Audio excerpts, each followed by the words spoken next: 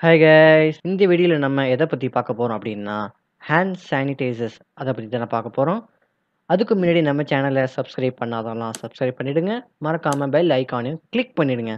சரி, ஓகே, வாங்க நம்ம டாபிக் உள்ள போலாம். எங்க தம்ப்நெயிலையும் டைட்டிலையும் பார்த்து உங்களுக்கு 2 விஷயம் தோணும். ஒரு வித மக்கள் வந்து என்ன நெனச்சிருப்பீங்க, "என்னடா இது லூசுத்தனமா இருக்கு" அப்டின்னு நெனச்சிருப்பீங்க. இன்னொரு இது, "சரி என்னதான் சொல்றான் பார்ப்போமே" அப்டின்னு வந்திருப்பீங்க. சரி, வாங்க நம்ம டாபிக் உள்ள போலாம். ஃபர்ஸ்ட் நம்ம ஏன் ஹேண்ட் சானிடைசர் யூஸ் பண்றோம் அப்டின்னு பார்ப்போம். எல்லாருக்குமே தெரியும் ஹேண்ட் சானிடைசர் வந்து எதுக்காக யூஸ் பண்ணுறோம் அப்படின்னு. ஜென்ரலாகவே இது வந்து இந்த மாதிரி ஃப்ளூ, வைரஸ் இந்த மாதிரி விஷயங்கள், இல்லை ஏதோ ஃபீவர், இந்த மாதிரி ஹெல்த் ப்ராப்ளம்ஸ் இருக்கறனால நம்ம அதை ஜெம்ஸை கில் பண்ணுறதுக்காக நம்ம தான் மோஸ்ட்லி ப்ராப்ளம் இதை யூஸ் பண்ணுறோம். சரி, இந்த ஹேண்ட் சானிடைசரை யூஸ் பண்ணுறதுனால என்னென்ன பெனிஃபிட் இருக்குன்னு முதல்ல பார்ப்போம். ஃபர்ஸ்ட்டு, இது வந்து ஜெம்ஸை வந்து ஸ்ப்ரெட் ஆகாமல் இருக்கிறதுக்கு தடுக்குது. ஸ்டடீஸ் என்ன சொல்லுது அப்படின்னு பார்த்தீங்கன்னா, 5ல் ஒருத்தர் வந்து ஒழுங்காக வந்து கையை கழுவுறது இல்லை.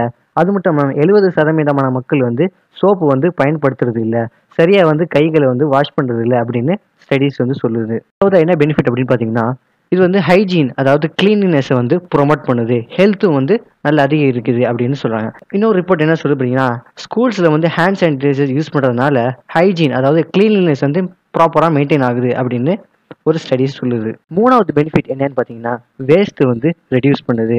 எல்லாருக்குமே இந்த பழக்கம் இருக்கும், ஏதாவது பாத்ரூமோ இல்லை ரெஸ்ட் ரூம் ஏதாவது போனீங்கன்னா அது சில பேர் வந்து ஹேண்ட் டவல், அதாவது பேப்பர் டவல் சொல்லக்கூடிய அதை வச்சு டோரெல்லாம் திறப்பாங்க, இது பண்ணுவாங்க. ஏன் சொன்னால் ஜேர்ம்ஸை வந்து என்ட்ரு ஆகாமல் இருக்கிறதுக்காக, தடுக்கிறதுக்காக. நல்ல விஷயம்தான். ஹேண்ட் சானிடைசர்ஸ் எப்போ யூஸ் பண்ணணுங்கிறத தெரிஞ்சுக்கணும். ஹேண்ட் சானிடைசர் அழுக்காக இருக்கும்போது, அதாவது கைகள் வந்து அழுக்காக இருக்கும்போது ஹேண்ட் சானிடைசர் யூஸ் பண்ணக்கூடாதுங்க. நம்ம நார்மலாக என்ன நினச்சிருக்கோம், ஹேண்ட் சானிடைசர் வந்து கை வந்து சுத்தப்படுத்துது, ஸோ நம்ம கை அழுக்காக இருந்துச்சுன்னா நம்ம வாட்டர் வந்து இது பண்ணாமல் ஹேண்ட் சானிடைசர் யூஸ் பண்ணி க்ளீன் பண்ணிக்கலாம் அப்படின்னு நினைக்கிறோம். இது தப்புங்க. சானிடைசர் வந்து கைகள் சுத்தப்படுத்துறதுக்காக இல்லை, அது மட்டும் இல்லாமல் பாக்டீரியா வந்து கில் பண்ணுறதுக்காக தான். கையில் ஏதாவது பாக்டீரியா இல்லை ஏதாவது வைரஸ் வந்து இல்லை ஜெர்ம்ஸ் வந்து கையில் ப்ரெசென்ட் பண்ணிச்சுன்னா அதை வந்து கில் பண்ணுறதுக்காக தான் ஹேண்ட் சானிடைசர் வந்து யூஸ் பண்ணுறாங்க.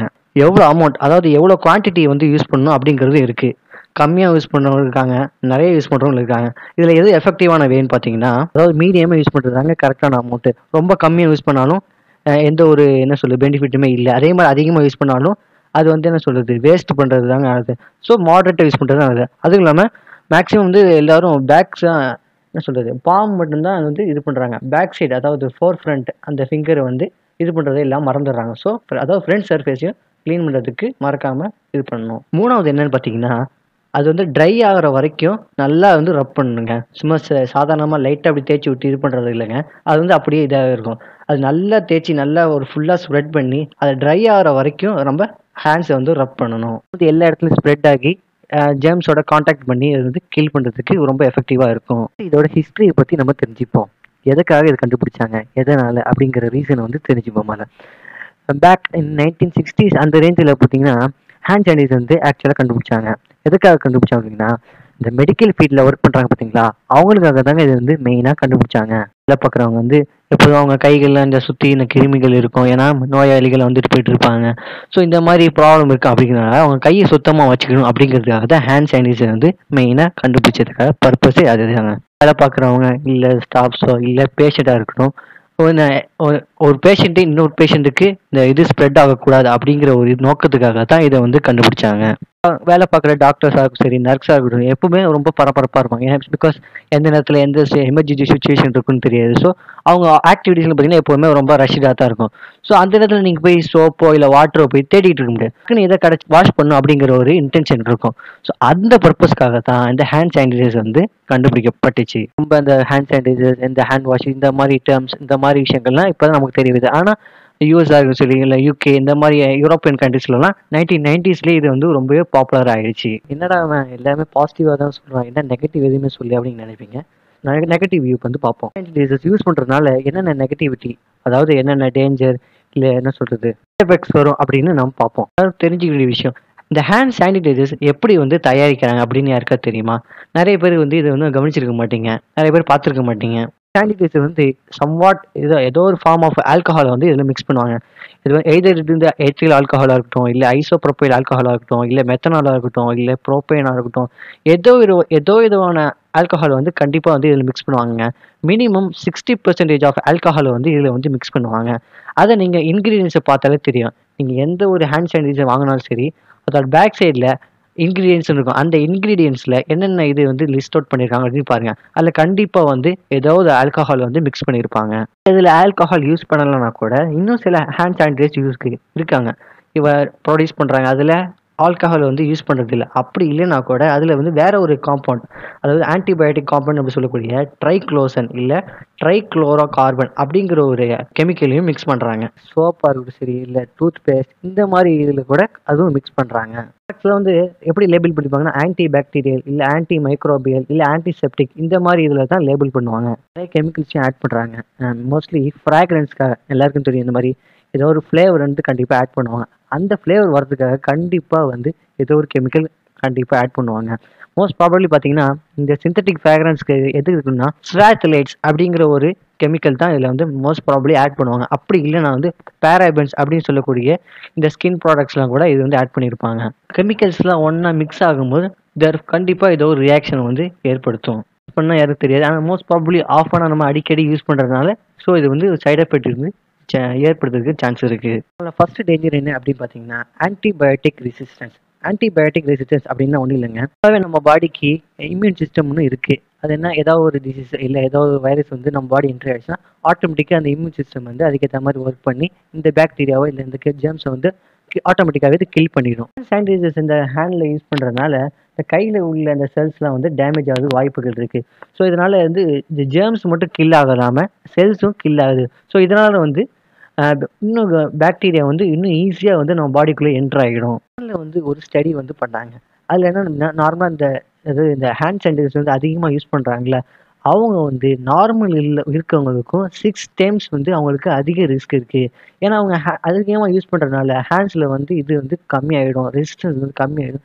ஸோ வந்து ஜெர்ம்ஸ்லாம் வந்து ஈஸியாக என்ட்ரு ஆகிடும். இதனால வந்து அவங்களுக்கு ஈஸியாக வந்து டிசீஸால இன்ஃபெக்ட் ஆகிடுவாங்க. அது பாதிப்பு என்ன பார்த்தீங்கன்னா வீக்கர் இம்யூன் சிஸ்டம்.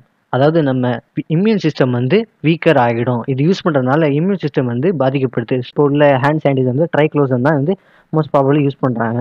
ஸோ இந்த ஸ்டடிஸ் என்ன சொல்லுது அப்படின்னா இந்த ட்ரைக்ளோசன் யூஸ் பண்ணுறதுனால நம்மளோட இம்யூன் சிஸ்டம் அதாவது நோய் எதிர்ப்பு சக்தி வந்து கம்மியாகுது அப்படின்னு ஸ்டடிஸ் வந்து சொல்லுது. அதிகமாக யார் பாதிக்கப்படுறா அப்படின்னு பார்த்தீங்கன்னா சில்ட்ரன்ஸும் டீனேஜர்ஸும் தான் அதிகமாக பாதிக்கப்படுறாங்க. இருக்கும் இந்த சிக் அதாவது ஃபீவர் இதெல்லாம் வராமல் இருக்கணும் அப்படிங்கிறதுக்காக தான் நம்ம ஹேண்ட் சானிடைசர்ஸ் யூஸ் பண்ணுறோம். ஆனால் அது யூஸ் பண்ணுறதுனால நம்ம இம்யூன் சிஸ்டம் கம்மியாகிறதுனால ஆட்டோமேட்டிக்காக நம்ம வந்து சிக் ஆகிடுறோம். மூணாவது எஃபெக்ட் என்னது பார்த்தீங்கன்னா ஹார்மோன் டிஸ்டர்ப்ஷன். இந்த ட்ரைக்ளோசன் யூஸ் பண்ணுறதுனால இன்னொரு பாதிப்பையும் ஏற்படுத்துது. அது என்னன்னு பார்த்தீங்கன்னா ஹார்மோன் ப்ராப்ளம்ஸை தான் இது வந்து ஏற்படுத்துது.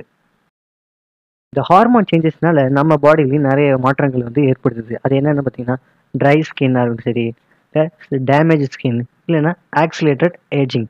ட்ரை ஸ்கின்னா எல்லாருக்கும் தெரியும். ஸ்கின் வந்து ரொம்பவே ட்ரை ஆகிடும். சொன்ன மாதிரி இதில் வந்து ஆல்கஹால் வந்து யூஸ் பண்ணுறாங்க. ஐசோப்ரோப்பைல், எத்தனால், எண்டோப்ரோப்பனால் இந்த மாதிரி ஆல்கஹால் யூஸ் பண்ணுறதுனால வந்து நம்ம ஸ்கின் வந்து ட்ரை ஆகிடுது. வந்து இரிட்டேஷனோ இல்லை என்ன சொல்கிறது செல்ஸ் வந்து டீஹைட்ரேட் ஆகுதோ இல்லை வேறு ஏதாவது கான்டாக்ட் ஆஃப் ரிஸ்க் வந்து அதிகமாகிறதுக்கும் சான்சஸ் வந்து அதிகமாக இருக்குது. அடுத்ததாக பார்த்தீங்கன்னா டேமேஜ் ஸ்கின். இந்த இது யூஸ் பண்ண அந்த ஆல்கஹால்ஸ் வந்து யூஸ் பண்ணுறதுனால அதாவது ஸ்கின் செல்ஸ் வந்து டேமேஜ் ஆகுது. அடுத்து என்ன பார்த்தீங்கன்னா ஆக்சிலேட்டட் ஏஜிங்.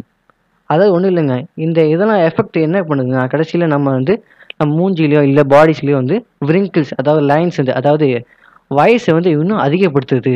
கூடிய சீக்கிரமே நீங்கள் வந்து இன்னும் வயசாகிடுவீங்க அப்படின்னு சொல்லலாம். லாஸ்ட் ஒன் என்ன பார்த்தீங்கன்னா இது வந்து எஃப்டிஏ வந்து என்ன சொல்லுது, அதாவது எஃப்டிஏன்னா ஒன்றும் இல்லைங்க, ஃபுட் அண்ட் ட்ரக் அட்மினிஸ்ட்ரேஷன். இது வந்து யூஎஸ்ல இருக்கிற ஒரு மிகப்பெரிய ஒரு ஆர்கனைசேஷன்.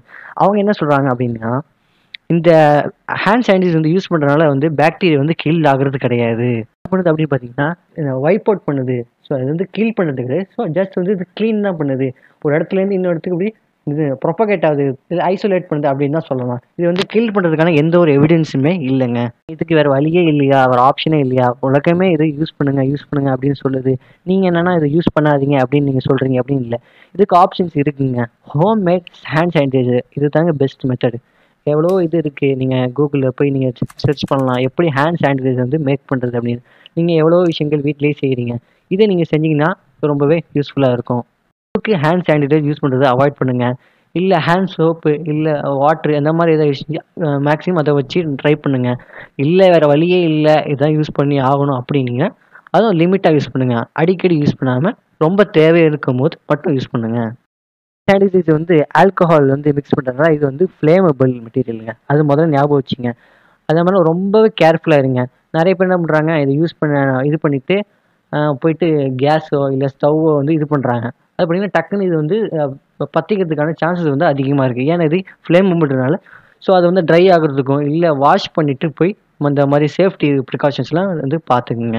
ஹேண்ட் சானிடைசர் யூஸ் பண்ணிட்டு டக்குன்னு வந்து ஸ்மோக் பண்றாங்க. சிகரெட் வந்து இது பண்றாங்க. அது வந்து டக்குன்னு ஃபயர் வந்து கேட்ச் ஆகுறதுக்கு வந்து சான்சஸ் அதிகமா இருக்கு. ஸோ இந்த மாரி சேஃப்டி ப்ரிகாஷன்ஸ்லாம் ரொம்பவே இது பண்ணுங்கங்க. இந்த வீடியோ ரொம்பவே யூஸ்ஃபுல்லா இருக்கும்னு நாங்க நம்புறோம். இந்த வீடியோவ எல்லாருக்கும் ஷேர் பண்ணுங்க. அதே போல எங்க சேனலுக்கும் சப்ஸ்கிரைப் பண்ணிடுங்க. Thank you. Bye bye.